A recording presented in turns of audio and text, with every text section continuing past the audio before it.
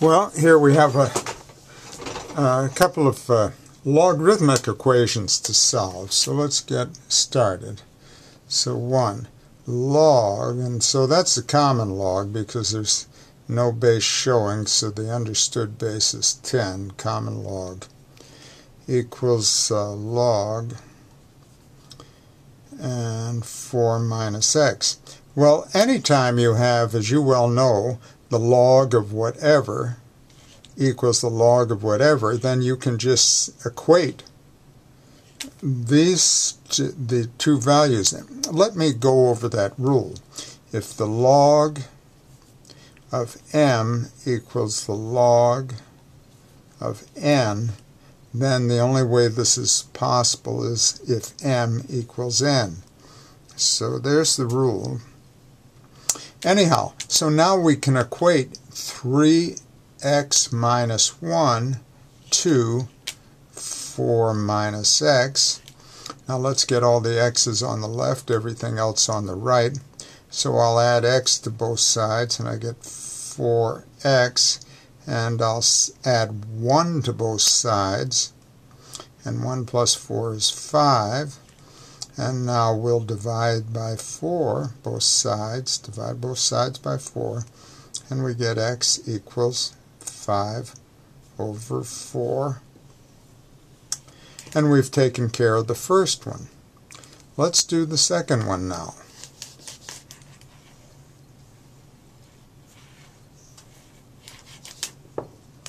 So number 2, ln of 8 minus x squared equals ln of 2 minus x. And again, we have the log of m equals the log of n, so m must equal n, so we can equate these two results. And 2 minus x, and now let's solve for x. So let's see. I'll get 0 on one side, everything else on the other. So we'll add x squared to both sides. I get x squared minus x, and we'll subtract 8 from both sides, and 2 minus 8 is minus 6. So I'm going to put that 0 over on this side and factor this, and so we get an x and an x, and factors of 6 that have a difference of 1 or 2 and 3, and the negative goes with the 3 and the positive goes with the 2. So x equals, the solutions to this are negative 2 and 3. But we have to run these, check these solutions against the original equation and see if we need to throw one out. And if we replace x with 3, notice we'd be taking the log of a negative number here. So we have to throw the 3 out.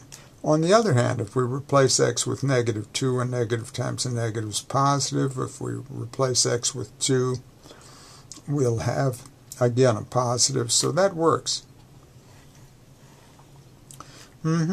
X equals negative 2.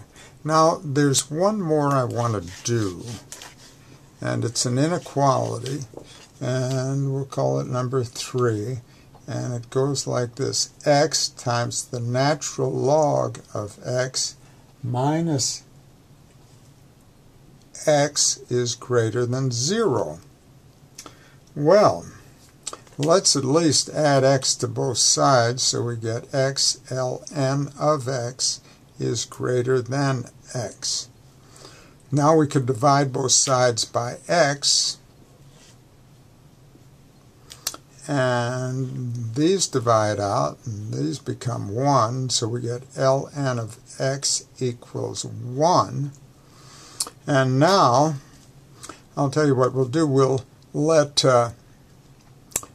this be the exponent. I'll show you what I mean. If e to the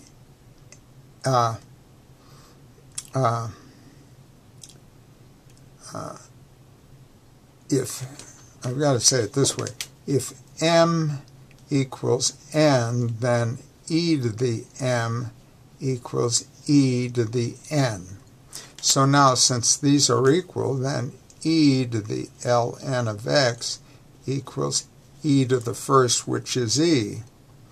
But this is the composite of inverse functions, so what we get back is x. In other words, f of f inverse of x, the composite of inverse functions, always gives you back what you start with, x. See? Okay, so x equals e, and we're done. That's our solution.